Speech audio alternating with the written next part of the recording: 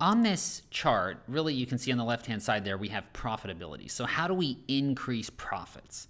And on the bottom here, you can see we have the percentage of time working on the business rather than in it.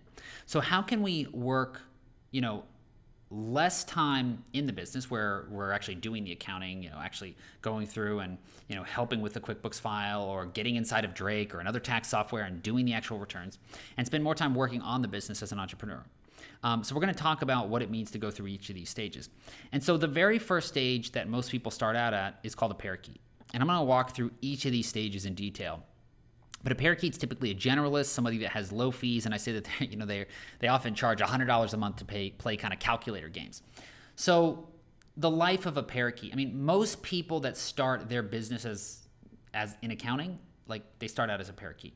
If you don't have any training, if you don't have any help, if you don't have any mentors, it's kind of the obvious way to start, and it's really the easiest. And so typically this business is built on word of mouth, networking events, friends and family, and connections. And it's just kind of like as business comes to you, it's great, we take it, and we go on from there.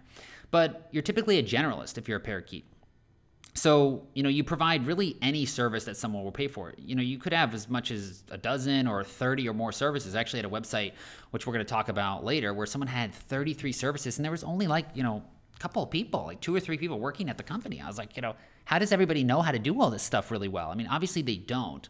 But, when you get into this situation where you're not only a generalist on the services you offer, but it's also the industries you work with. So it's not just like, okay, I offer 30 or 40 different services, but I'll really work with any industry. So generally, if somebody has a pulse and a business, they can become a client regardless of the industry or the help they're looking for.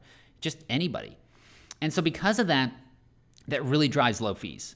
And the fees are low often because, to be honest, the value is low. I mean, it's hard to be the best at the services delivered when there's so many different services, custom work, each industry is different, and it's kind of a learning curve with every single new client.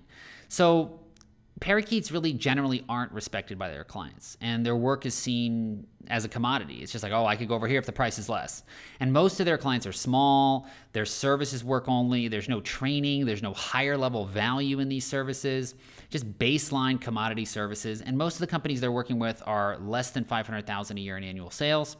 And, I commonly say that parakeets they're kind of paid to play $100 a month calculator games, just paid to peck the keyboard like a parakeet. And that's really what it is. And it's a sad story and it's unfortunate. But if you're at this level, the good news is it's easy to get out of this level. There's just 1 or 2 key things we need to make it beyond a parakeet and get to a confidant. And so a confidant is really someone who might